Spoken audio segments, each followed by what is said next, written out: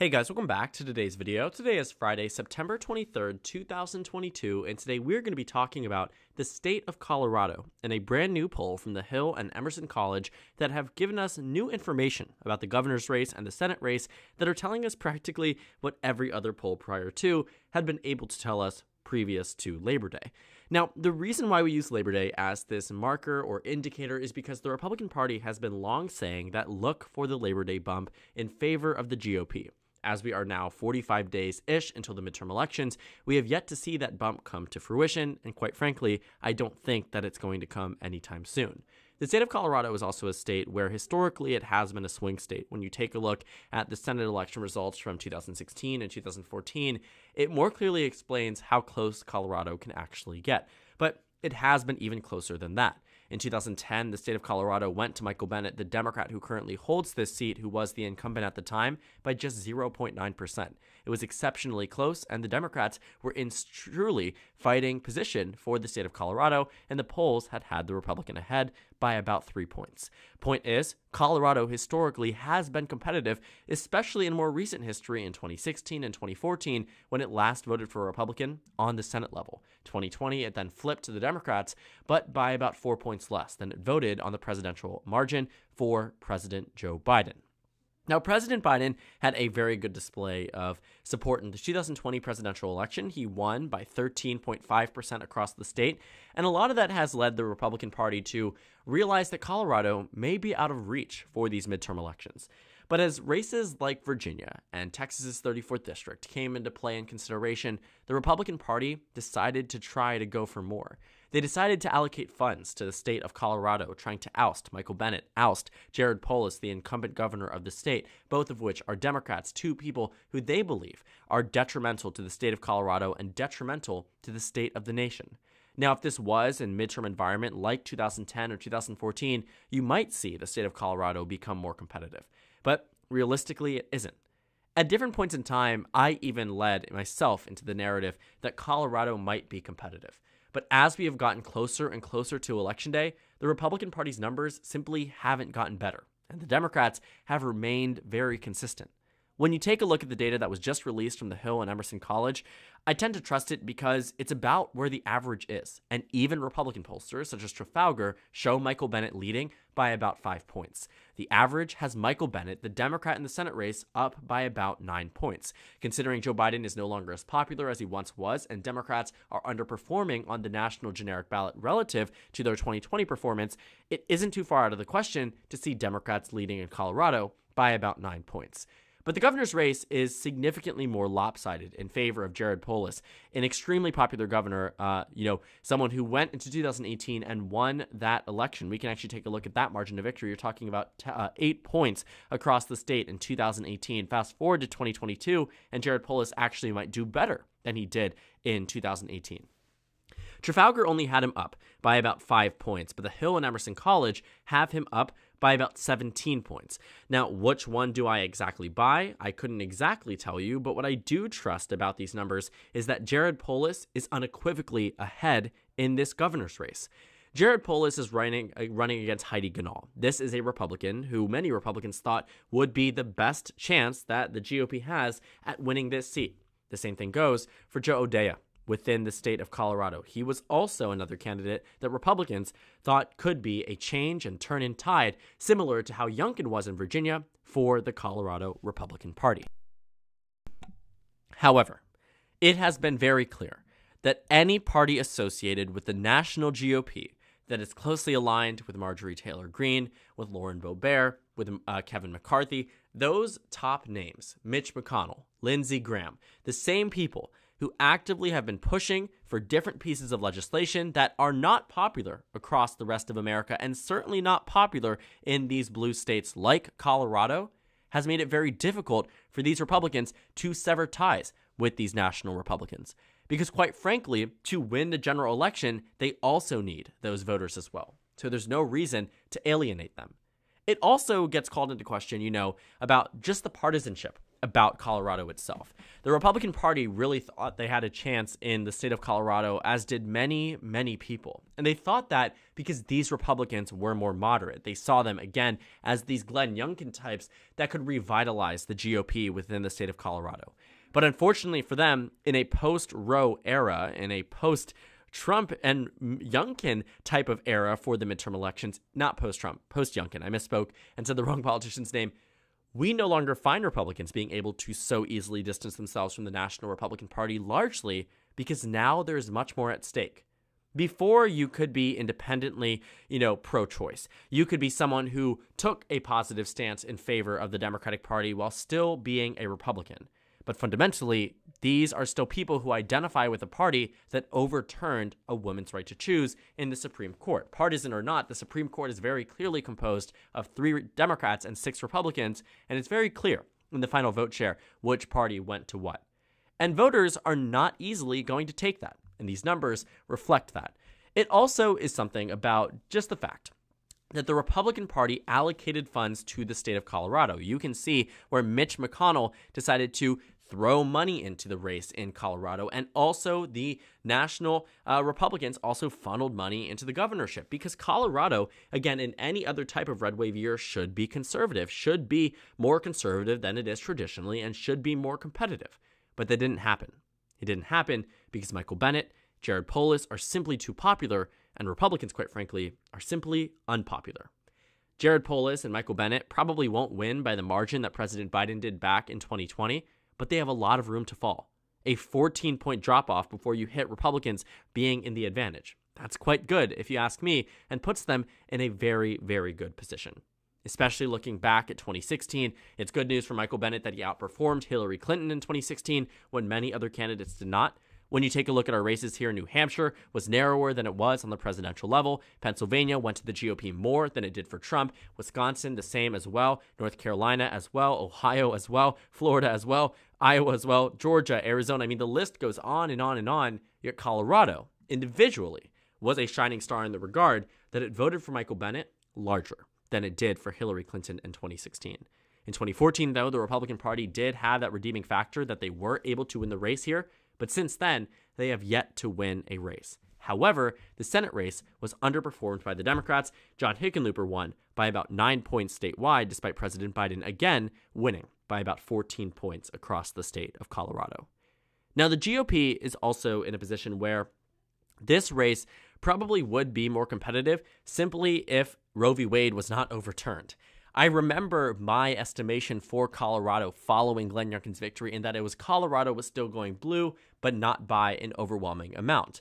And that since has changed. And I think it has changed because, again, there is more at stake on this ballot than there was previously, in addition to the fact that when you have such a hyperpolarized state, one that is a swing state and has known competitive nature throughout its entirety of its existence, in addition to the fact that Democrats have been more recently locking it down, it gets harder to sway voters to either side of the aisle, especially when you have these hot button issues being really utilized when it comes down to these individual races. For instance, the Democrats are using abortion as a scare tactic to encourage voters to vote for Michael Bennet and to vote for Jared Polis. It's a strategy that has been utilized but never really had much merit when it came down to the issue of reproductive rights up until recently. And Democrats are happy about that. They're not happy that Roe v. Wade is overturned, but they're happy that they can finally use this as a means of campaigning and it actually means something. Because while they did try to utilize it before, voters very clearly did not think it was important enough for them to vote on that issue. But looking at where they are now, voters would have narrowed down the state of Colorado as we have gotten closer to Election Day. It's also something to be said that despite being the quote-unquote electable Republicans, Joe O'Dea is at 36% in the most recent poll, and Heidi Ganahl is also at 36%. The fact that Jared Polis is at 53%, the fact that Michael Bennet is at 46% means you need very little of the remaining undecided vote to go towards the Democrats for victory, and the victory in the governor's race is already there. Meaning that Democrats, quite frankly, are doing well in both of these races, and there's nothing the GOP can do to stop it.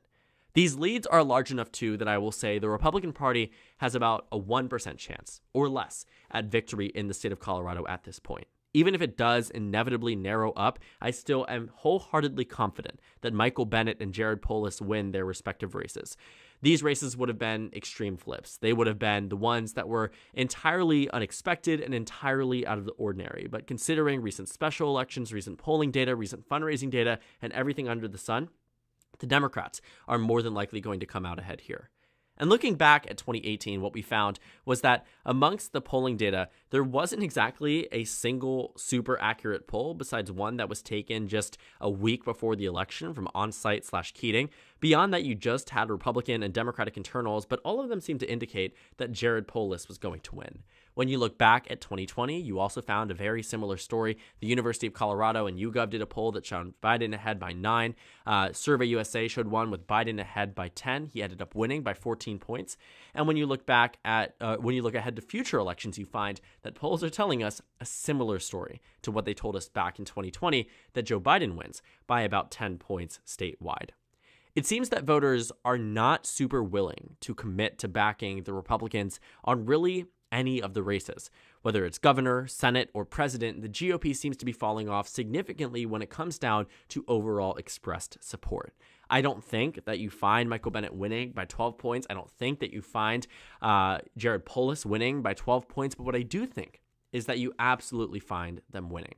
And you very rarely see the polls being too far off. And the last time they actually were off was in 2010, when they said the Republican Party was going to win. And ultimately, the Democrats did instead. That's also something that I take into consideration as I look at some of these numbers, because historically, the polls haven't overestimated Democrats to the extent that you might think. Looking back at the Senate race, though, I will say that it was practically spot on. There was no overestimation on either side of the aisle. They said Hickenlooper plus 8, Hickenlooper plus 9, and the final margin ended up being Hickenlooper plus 9. The only problem here that I would say is that it coincided with the presidential results and showed slightly better results on the presidential level. You're talking about a 4 to 5 point drop off between the results in the Senate race and the presidential race, and that wasn't necessarily accurately gauged by these polls, but generally they got the victors correct. And you're finding that to be true here now. The Republican Party definitely messed up. When they spent money in Colorado, despite everybody saying this race was not going to be competitive, it really also speaks to the fact that they are out of money as they head into states such as Arizona, Georgia, Pennsylvania, etc. The Republican Party is struggling, not only in Colorado, but also, for instance, in the Arizona Senate race, where Mark Kelly is winning by about 8 points, or depending on the other poll, by 12 points. They are struggling in a race where they have an incumbent who has won 2 elections back-to-back, who is only winning by about 2 points statewide, despite this race never even being on the radar for Democrats following the November victory for the GOP. You also see this to be true in other races. The Democrats might be down in the Nevada Senate race by 3 and 4 points, but these are Republican pollsters, and quite frankly, even if they lose there, they're winning in other parts of the country. For instance, Pennsylvania, you find that John Fetterman is up by 5 points over Dr. Oz. As I showed you, Colorado, Michael Bennet is up by 10 points. In New Hampshire, the Democrats, Maggie Hassan is up by 8 points. You take a look at a bunch of these races, and guess what? The races are going towards the Democrats, or they are quite close. Looking at Georgia, Warnock leads by 2. In Ohio, the Democrats only losing by 1. This is a Trump plus 8 state. Florida, Marco Rubio, the electoral juggernaut who won by 8 in 2016, is only winning by 4 at this point in time. I mean, all of the numbers are telling us a very good story for the Democratic Party, and Colorado is no different. It's eerily reminiscent of where we were back in 2018, but that's good news for the Democratic Party. But quite frankly, very bad news for the GOP. Because I've started to feel how I felt 4 years ago when I logged onto Real Clear Politics and I saw these numbers and started to draw conclusions from them. Because most of these numbers were telling us a very similar story to what they were telling us 4 years ago. The national generic ballot may not be the same in terms of overall numbers, but the victors are. The Senate numbers may not be the same as they were 4 years ago or even 6 years ago, but a lot of the numbers are consistent, and a bunch of them are significantly better for Democrats than they were in years past. Taking a look, for instance, at the state of Pennsylvania, you can see back in 2016, the polls were back and forth. Pat Toomey, Katie McGinty went back and forth throughout the entirety of the campaign season. As of now, John Fetterman has maintained a super significant lead across the state. You find this in many other states, including Colorado, but looking back at historical polling within the race itself, you will see that while Democrats did hold on, they did slightly underperform. They maintained a consistent level and consistent lead across this entire race. I'm excited to see what the final results are in the state of Colorado, but I want you to take away from these numbers and from our analysis here, the Democrats are doing well in Colorado. It may have been obvious to say, but it certainly is a race that the GOP at least partially was invested in, thought about, considered to be a race that was worth investing in, and a race that potentially could have gone their direction. Had this been a better year for the Republican Party, like 2010, like 2014, if we were truly in that type of national environment, I would buy it. But unfortunately for them, we aren't, and the Republican Party is no closer to victory in Colorado than they were 2 years ago. And quite frankly, that's embarrassing, considering where we are nationally and where these candidates are in terms of moderateness, in terms of stances, in terms of whatever it might be. The fact that Colorado is becoming increasingly more out of reach for the GOP really shows how voters are pushing back on their national party rather than the individual candidate, and ultimately, the Democrats benefit from that decision by the voters.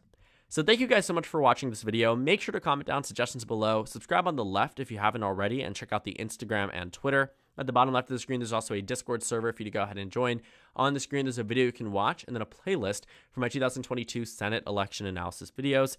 Again, thank you guys so much for watching, and I will see you all later today.